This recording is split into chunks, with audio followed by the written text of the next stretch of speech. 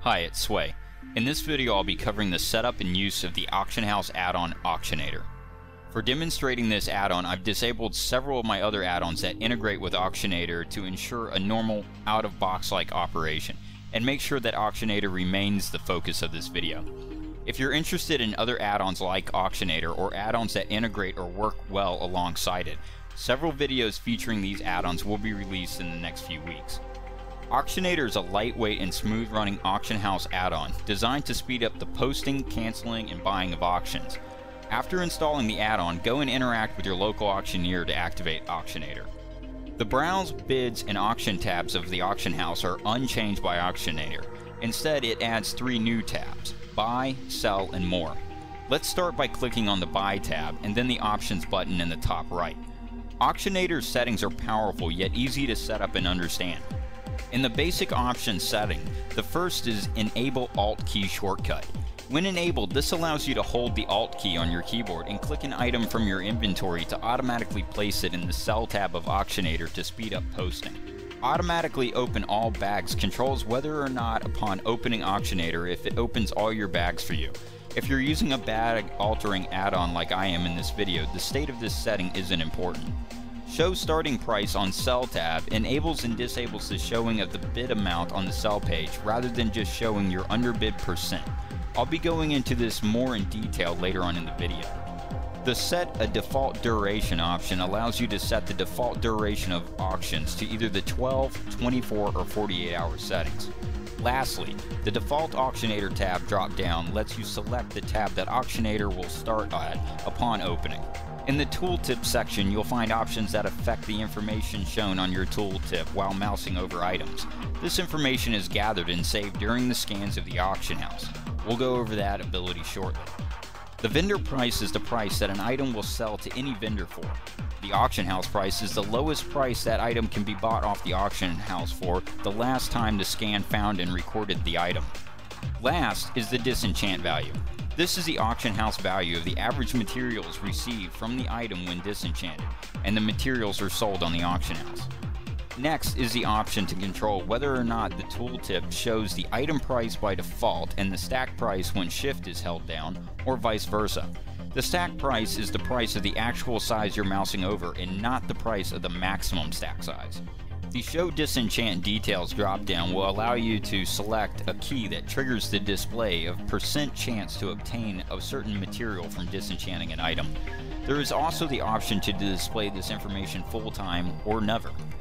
The undercutting section of the settings controls the simple auction posting rules to increase posting speed and maximize profit, and behaves as follows.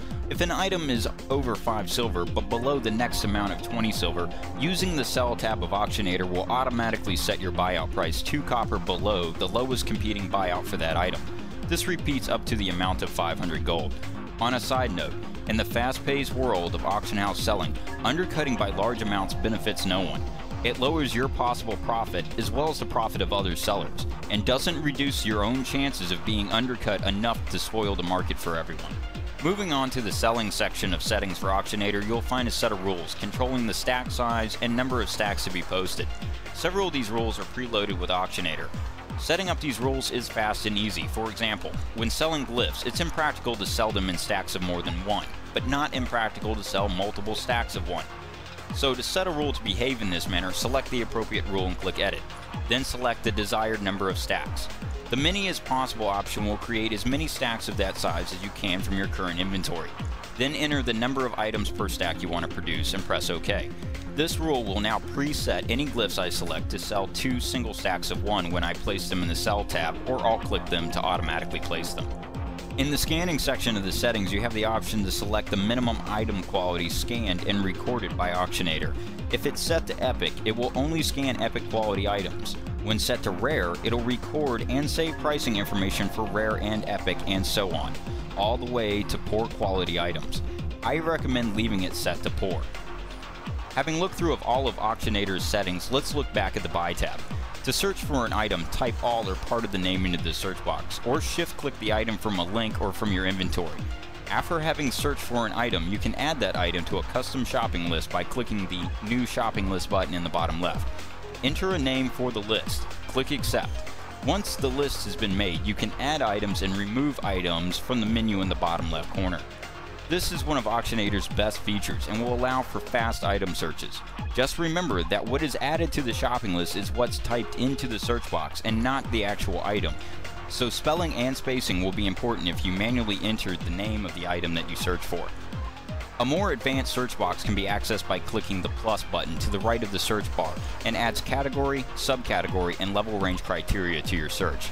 Next is the Sell Price tabs. The Current tab shows prices from items currently listed on the auction house. The Past tab has pricing information stored from previous sales of items. The tab labeled Other has information stored from auction house scans. The Sell tab is a simple, streamlined version of the default Auctions tab.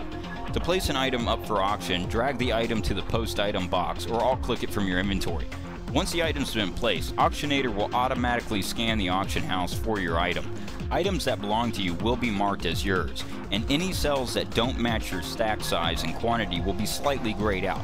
This helps when selling items in stacks of one, since you don't want to compete with people selling larger quantities.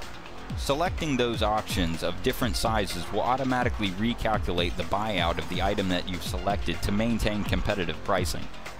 The preset percent that your bid price will be reduced by from your buyout is shown in the bottom left. This can be changed to show the actual bid price as mentioned earlier in this video. As before, on the Buy tab, pricing information from previous sales and scans can be accessed from these tabs. From the last tab, you can scan all your current auctions to see if you've been undercut by anybody by clicking the Check for Undercuts button in the bottom left. Once this scan is complete, you have the option to automatically cancel the undercut auctions or ignore them. You can also individually click items from the list on the left to manually view the information and cancel the auction.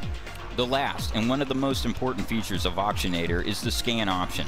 Located in the top right corner of any of the three tabs, scanning the auction house is how the information for pricing and tooltips is gathered. I recommend scanning the auction house before doing any crafting or buying of items from the auction house. Also, make note of the information on this page before performing your scan.